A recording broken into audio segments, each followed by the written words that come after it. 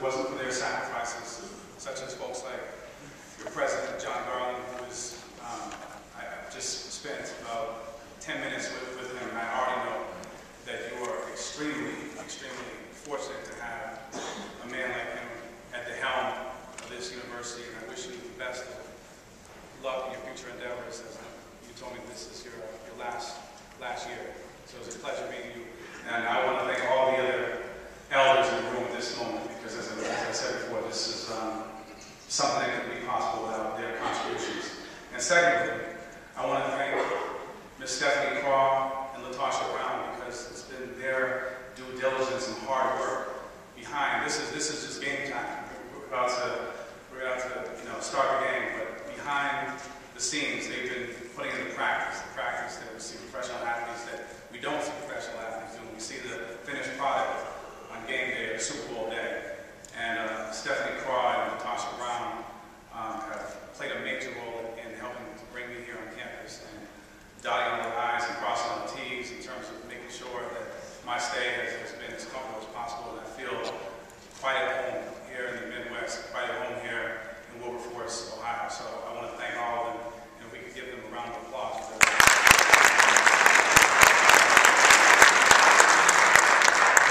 And last but not least, I want to thank you, the students. I want to thank the institution, most importantly, because the institution, if there's one thing I want you to remember throughout my talk, it's critical thought.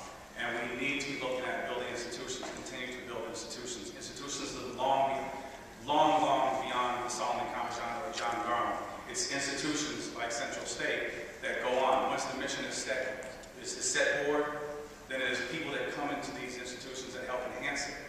But it's institutions that we have to look at building. So I want to thank Central State and all the students that are in this audience right now, and the ones that are not in this audience, as well as the community members and everyone that supports the ongoing process of continuing to ensure that Central State remains the high level of academics that that I can see just from meeting these young men that I ate dinner with last night, and meeting Ms. Craw and so many other folks that it puts forth. So that being said, let's get started. It's game time to do this, because I get a little emotional, and so I may walk out a little bit. So let me know if my voice projects. I try to make sure that my voice projects, but sometimes it's hard for me to stay behind a podium. So we're going to start off by looking at Black History Lifetime. Black History Lifetime is something that I've come to celebrate, to see that Black History Lifetime, and it's the work of the great Dr. Carter G. Woodson, all right, with Negro History Week, that brings us here today. But I want you to understand this, okay? I want you to understand this loud and clear, that Dr. Carter G. Woodson never intended for the study of Black history to stay within the confines of Africans, all right? We have many American-born Africans in this room, all right? But never wanted to stay within the confines of contributions that American-born Africans contributed to global society, American society.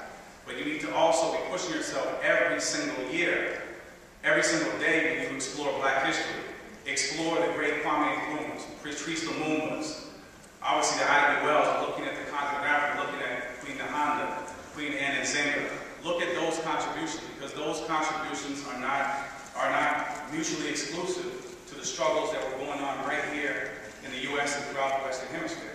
Because as we know, that while folks who are fighting for their liberation here, fighting to get the horrendous, barbaric chains of chattel slavery off their back, and then fighting for another 100 years to do away, to exterminate Jim Crow, we had Africans on the continent and other parts of the world that were trying to free themselves of the oppression of colonization. All right, so, and it was the work of American-born Africans, so-called African Americans, right here that inspired South Africans, that inspired Azanians, while they were fighting the brutal reign of white supremacist apartheid in South Africa. They were inspired by those folks that were fighting here. And that's where we see the Black Conscious Movement with Steve Biko. So I just want to make sure that we keep that in mind. So we covered Carter G. Woodson, and thank you for your introduction. I love the fact that you incorporated Carter G. Woodson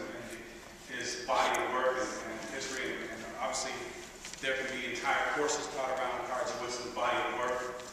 Negro History Week, we looked at 1996 and 1976 to establish Black History Month. And when I said that I want you to hold on to, if there's one thing that you hold on to that I want you to want to remain with you before I leave, it's critical thought. And I want you to look at that quote right there. That's from Miseducation of Negro. If you have not read that book, read it tomorrow. Start reading it tomorrow. It is as relevant in 2012 as it was in the 1920s when he wrote that book. All right? When you control a man's thinking, you do not have to worry about his actions. When somebody controls your thinking, when you are unable to critically think for yourself, anybody can sell you a bag of goods that is not in your best interest, and you will eat it up, and you will continue, and you will imbibe this dangerous mental poison as if it was yours. You need to push yourself to critically think, challenge information. If there's anything that is new to you during this lecture, if there's anything new to you, make sure that you take out your pen, make a mental note of it, and look it up. Challenge all new information that you get. Because some people that give you new information, it's not factual. Alright? Everybody's entitled to their own opinions, but everyone is not entitled to their own facts. So hold on to that. I want to begin by also giving homage to one of my inspirations as the great Marcus Messiah Garvey, who is the founder of the Universal Negro Improvement Association, UNIA. To this day, there has never been a larger mobilization and galvanization of people of African descent the world over. Tens of millions of African people from the Caribbean, where I'm from Trinidad, all the way to Louisiana, which had the most chapters of any state that had the UNIA in it, all the way to Europe and the continent. And this is a man that never stepped foot on the continent for various reasons. All right? But he was a great inspiration to me. Now, I should have learned about College of Wisdom in the classroom. I should have. But I didn't. I didn't learn about it in the classroom. This kind of information was purposely, I don't want to say it was accidental, it was purposely, methodically left out of the pages of American history that I studied when I got to the U.S. from middle school, or I should say elementary school to middle school to high school, and even most college classrooms. All right? But Marcus Messiah Garvey is American history. He is world history. Black history is world history. It is American history. We've been taught to think that it's off here and then it's over here. But no. A place that is responsible for producing religion, philosophy, chemistry, mathematics, sciences, where Europeans came and studied at a time where the whole conception of race did not exist. And looking at somebody and calling them the N-word or calling them something else did not exist. They went and they really studied these places called mystery schools, which is just another name, is what Kemet is what you would call the ancient Egyptians called their universities and their schools. They studied there freely. So Hippocrates, just to give you a little example, we'll get more into this during the master's class that I'll be teaching. I hope as many of you guys can come in and partake in that as possible, because with only a half hour, I can't even touch the tip of the iceberg in terms of what I want to touch. But just to give you an example, those of you that, how many people are going on to get their medical degree or going on to get their PhD in psychology? Just by show of hands. Okay. When you go, and you all will, I'm quite certain will achieve that dream and that goal. When you go, you will undoubtedly have to raise your hand and you'll have to take the Hippocratic Oath. And what's the Hippocratic Oath?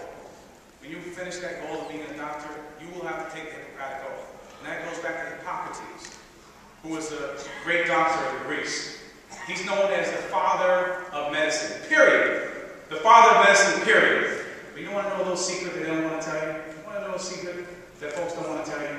Is that Hippocrates wrote in his own annals, I've read them, his own words, spoke on how inspired he was by somebody by the name of Imhotep. Now Imhotep, the real father of medicine, pre-existed Hippocrates by over 1,000 years. This was a black African in Kemet who was not only a doctor, physician, but he was also an architect. He was a philosopher. He's responsible for being the architect of King Dozer's Great Pyramid. Okay? So you don't take the Imhotep oath, you take the Hippocratic oath. So this is one of those examples that I want you to think about and to understand. That if you are not delving into your own history, if you're not delving into world history, and that's the way, if you ever get a chance to go to the continent, you'll see that the African way of teaching history and things is an interconnectedness, connecting the rest of the world to the continent of Africa. Okay? So I want you to understand that. The next time you think about steel, you look at a piece of steel, and you understand the first people that smelted iron ore into steel, they looked a lot like many of us in this room today. Yes, they were black Africans. Black history did not begin with chattel slavery. One of those things that coming to the U.S., and I think that was one of the great things that gave me a different perspective, is that coming to the U.S. at 10 years of age, black history started with chattel slavery. And still, there are professors on university campuses, like mine, University of Maryland, that will start black history with chattel slavery. And I'm not saying that they all have bad intentions. Some of them were just, residual effects of a system that taught them, or did not teach them about African history, that taught them that black history started with chattel slavery. No. It's an important part of our history that must be taught. Just like people of the Jewish faith will tell their young children, never forget the Holocaust. You must never forget chattel slavery. You must never forget colonization. You must never, ever forget Jim Crow. But don't think that your history started with that. It didn't. Origins of civilizations, I spoke before. Imhotep, father of medicine. He was an architect, philosopher, Meter. You call it hieroglyphics. This is an example. The Europeans came, the Greeks, they renamed it hieroglyphics. So everyone in here should know what hieroglyphics is. But that is a Greek term. The ancient Egyptians referred to that as Meter, the words of God.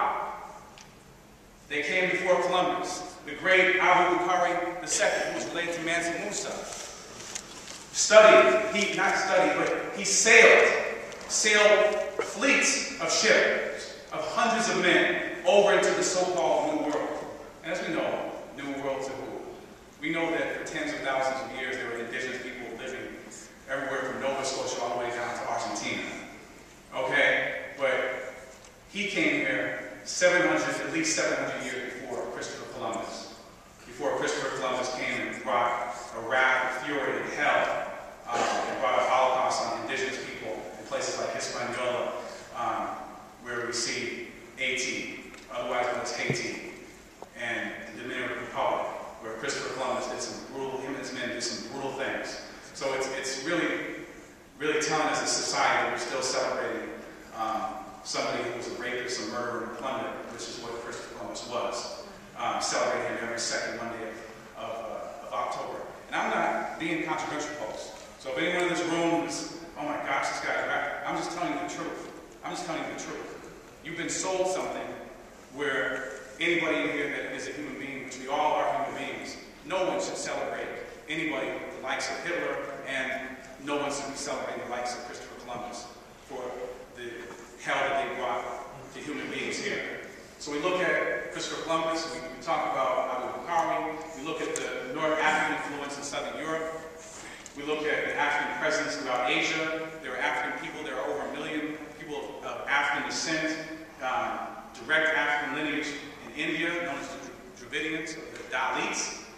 In the Philippines, we see the Ata, we see the Orang Asli, in places like Malaysia as well as the Philippines, African presence throughout Europe. Do you know that the father of Russian literature to this day, you go to Russia, the father of Russian literature is a man of African descent known as Alexander Pushkin. Okay? He is the father of Russian literature. Yes. Many, many slave revolts. And this is why shadow slavery is also taught improperly, because far too many instructors don't, they sell you this thing and make it seem like, oh wow, it seems like, the mammy and, they just loved it, man. They just love being on that plantation. Well, the truth is, there are hundreds of slave revolts. Africans revolted and resisted chattel slavery every step of the way. Yes, there were ones that became domesticated, and that was the part. Yes, they were supposed to be domesticated like we domesticate dogs and cats, to buy into it, to believe that that's your lot in life, is to be right down there being treated like being treated subhuman. And as we know in this country, at one time, we were considered less than a human being. But the truth of the matter is there were slave revolts, like the Stonewall Rebellion, there were revolts in places like Brazil, where these escaped Africans created their own nation within a nation, called the nation of Palmares and Quilambos. You look at the Cimarroons and the Maroons in Jamaica. You know, these are slave revolts that happened. And look at those people that want to go into journalism. From the beginning of Reconstruction to the beginning of the 1900s, there were no less than 250 independent black newspapers, from the California Eagle all the way to the New Amsterdam News in New York City. There are no less than 250 independent newspapers, black newspapers. 104 independent black boarding schools prior to 1954, and with the achievements of Brown versus Board of Education, it was good to a certain extent because yes, it desegregated, but at the same time, I will tell you this first and foremost, that segregation is only good if the integratee is allowed to bring in his or her social mores and values. That wasn't the case. Oh yeah, you can integrate, black child, you can integrate, but no, you're not going to be getting black history. You're not going to be getting information about your heroes and sheroes. No.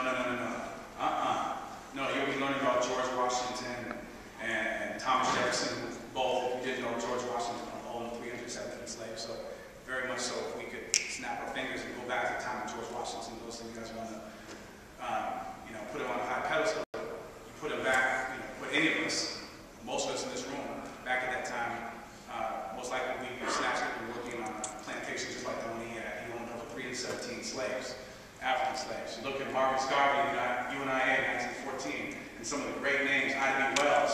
Women played a major role. Right there, that African queen right there, Harriet Tubman. That African queen was as strong as any man in the struggle. And I want you to see that. That is one of my favorite quotes of all time because it is so applicable today. She said, I freed 1,000 slaves. I could have freed 1,000 more if I could only convince them that they were slaves. They only knew that they were slaves. Think about that. And so for those men that sometimes try to say, oh, I'm going back, this is too much for me, this is underground way, I'm trying to go back. Go ahead, try it. Put some lead in your back. They thought twice about it. Because she knew if they went back, that would lead a direct beeline to them. And those folks that she was trying to free. So let's get to hip-hop. Hip-hop is not a musical genre. I just want to put it out there. So if you refer to hip-hop as music, then you must please, at the very least, say hip-hop music. But hip-hop, the thing that you listen to on the radio and that you see visually when you turn to Viacom, anyone at Viacom stations, BET, MTV, which we'll break down. I'm not a fan of those stations whatsoever, but they are owned by Viacom. What you see in here is rhythm and poetry. Rap is an acronym for rhythm and poetry. So hip-hop is a culture comprised of various elements, such as rap, graffiti, beatboxing, knowledge of self, community. Tell me the last time you saw BET or MTV talking about and pushing. If you're into hip-hop, you must be into knowledge of self and knowledge of community. No. Because you know what? They need you to be mindless consumers. They need you to be as non-critical thinking as possible. Because critical thinkers, as I was telling Dr. Paul last night, critical thinkers don't make good mindless consumers. They need you to go there and say, oh man, I saw the Young Jeezy video. I gotta get those sneakers. I gotta get a 16th and 17th pair of sneakers. I gotta get some new rims. I don't own a car, but I gotta get some rims. That's the kind of mindless stuff that goes on all the time. Right? But hip-hop has always been about knowledge of self and community. When I came up, there's two things I gravitated towards in the U.S., and that was basketball and hip-hop. Hip-hop just pulled me in. It spoke to me in a way that no one else beside my mom was speaking to me. So I got so much, and if it wasn't for hip-hop, I am not here today. This is what hip-hop means to me: culture, community, innovation, fellowship, activism, good times, rhymes, beats, all of that. Activism probably being the most important to me this day. The stages of hip-hop, the evolution, started in the early 70s. You look at the early 70s, the beginning was an outlet for urban youth, mostly blacks and Latinos in New York City, South Bronx, and it spread all the way to the West Coast. Now we see it's a global phenomenon now. We look at the golden era, which produced folks like me. That's when I really came to being. That was when I was, to go ahead and to date myself, I was very, very young and impressionable. I had a very nascent mind. But thank goodness the images that I was getting from hip-hop at that time were about empowerment, social activism, culture. And there was a heightened consciousness of rap music, which led to an increased youth activism. Political thought was fomenting in the listeners of hip-hop music. And then we have today. Hip-hop is very young. We have the corporate black explosion. Mainstream rap becomes more diluted, less politically engaging, more sexist, and that's too kind of word. Hip-hop in many ways, corporate hip-hop in many ways is misogynistic, which is the hatred of women. So young sisters out there, when you listen, don't try to make excuses for the music. Just like young brothers, when you're hearing stuff that should not fly, and it's talking about senseless violence, especially if you're hearing rappers talk about women, senseless violence. All right, don't make excuses for the music. Don't make excuses. Reclaim your mind. Reclaim your mind. Because until you start accepting that stuff, the artists, and more importantly, the record labels, the vulture-like record labels that control it, will continue to push forward that kind of stuff. So we're looking at hip-hop. I just wanted to kind of connect hip-hop to African history. We looked at the griot, which is an African storyteller, mostly in the west coast of Africa. But even today, in places like Senegal, the griot is used. We see the griot using poetic license to tell stories within the community. We look at Medu Neter, which is otherwise known as hieroglyphics. And I like that. That's the storytelling. And early hip-hoppers, especially graffiti artists, they were telling stories. So in New York City, and so now, yes, very much illegal as it was then. So I'm not advocating that. But if you look at cities like Philadelphia, where they hired local graffiti artists to draw on the buildings of projects and tenements to beautify them. But back then, you were talking about New York City youth and Philadelphia youth, where Philadelphia is actually where modern day hip-hop graffiti started. But they were marginalized. They were cast off. Society didn't want nothing to do with these black and brown youth. They didn't want nothing to do with them. So if young brother, Jose Hernandez was shot and killed in New York, you would have somebody come and go into the ghost yards and tag on a pristine white train, rest in peace, Jose Hernandez. And that train made its way throughout the city, which in essence was a moving social mural. So you saw it in the Bronx, you saw it in Brooklyn, you saw it in Manhattan, you saw it throughout the city in one day. Beatboxing. Many of you, as I can see, are in fraternities, so you have an appreciation for stepping. And so if you have an appreciation for stepping, you must look at hand bone, which is a precursor to that. And you must look at, looking at beatboxing, which is a part of hip-hop today, which is the making of, manipulating your mouth and sometimes your body to create beats. When we look at hand bone, going back to Africans, one of the first things that they needed to do to domesticate kidnapped Africans who were brought over here throughout the so-called New World was to take away your culture. And as back then, the drum was a major part of African culture. Today, you go to Ghana, you go to some other parts of Africa, you will see that the drum is used as a connection to the ancestors. A connection to the ancestors who have made their transition to the heavens. Yep. So they took away their drums, but these ingenious Africans, what did? They said, okay, you can take our drums, so we'll be on the plantation. True. And they started to mimic the sound of the drums by beating their chest. And the women and the men would sing along. That's the kind of power, that's the kind of stock that many of us come from. As a matter of fact, all of us come from. Because the original man was an African man. So whether you're a black, melanin, okay, we disagree with me. Whether you're white, black, Latino, what have you, the original man and woman is from Africa. And the original societies were matriarchal. That means they were led by women.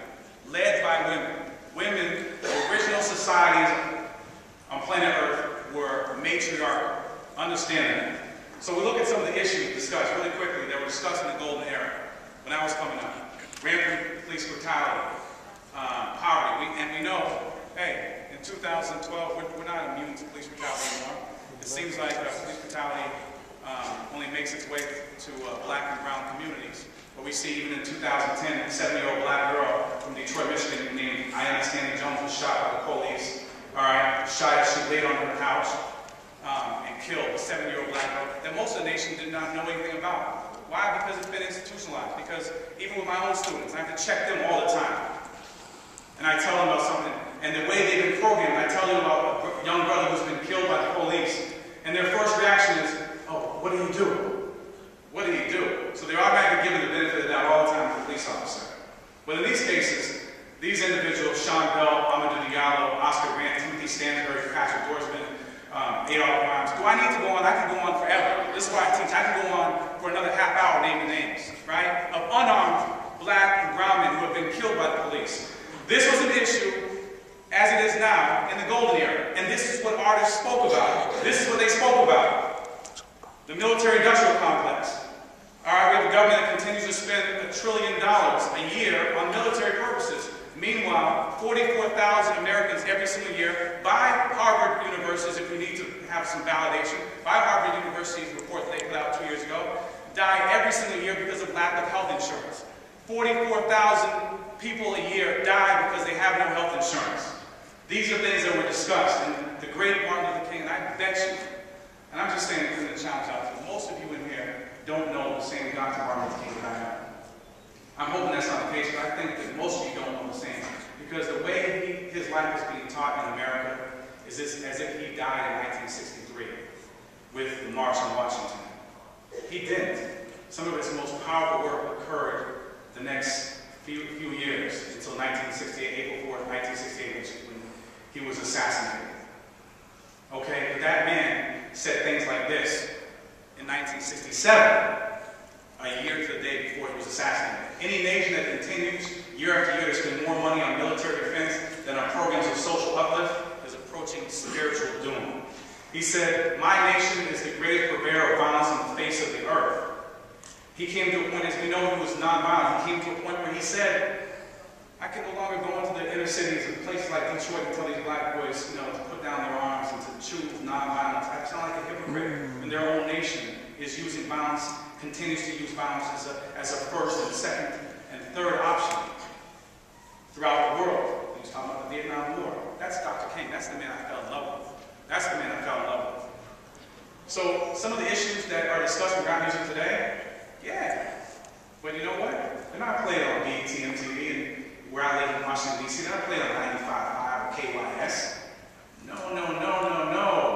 They don't want these issues. They don't want rappers that are black, white, brown, because there are black, white, brown, and Asian rappers who are talking about these kind of things right now today that are supremely talented. But for some reason, they're pushing the underground. And so think about that. Harriet Tubman, she was not going underground. The Underground Railroad was called the Underground Railroad because it was being suppressed by the dominant hegemonic society at the time. And that was the white society that was oppressing them. So when we look at underground rap, and you talk about underground hip-hop, that means it's not underground, it's being suppressed by the dominant corporate media. True. So these issues are discussed today by the likes of Jean Grey, Immortal Technique, Dead Prez, Mr. Liv. I mean, we have to go on and on. Mos Def, Talib Kweli, we can go on and on.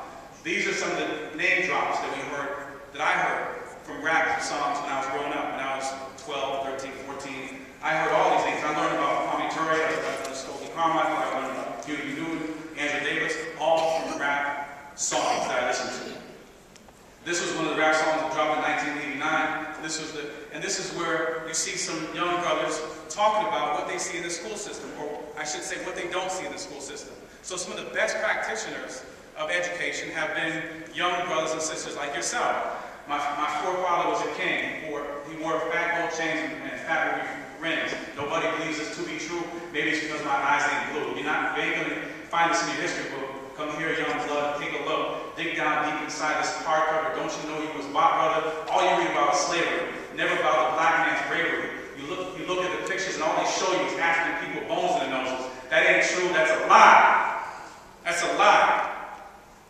You didn't get that from our lemon pie. And the African proverb tells us, until lions tell the tale of the story, the hunt will always glorify the hunter. Yes, indeed. You must now start to tell your own stories. That is why independent media, which I have an independent media outlet, which I am telling every single one of you that cannot make it to the master session, you get in contact with me. My information, my cell phone number is there. I started an independent media outlet in Washington, D.C. to give young people like yourselves the opportunity to be citizen journalists, to call in. You can call from anywhere in the country, and we will set up shows dedicated to whatever issues that are going on in your community. And as soon as the show is over, if people can't listen live, it remains on archive where you can embed it into your blog, your Facebook, indefinitely. So now we look at the corporate name drop. Cristal, Moet, Rolex, diamonds on my wrist, diamonds on my wrist, all this kind of stuff, right? But at the same time, man, not thinking that, you know what, those diamonds on my wrist, a lot of them come at a cost. There's some legless and armless Sierra Leoneans and Congolese that have lost their lives, and I guess maybe if they're lucky or unlucky, have lost their limbs because of those diamonds.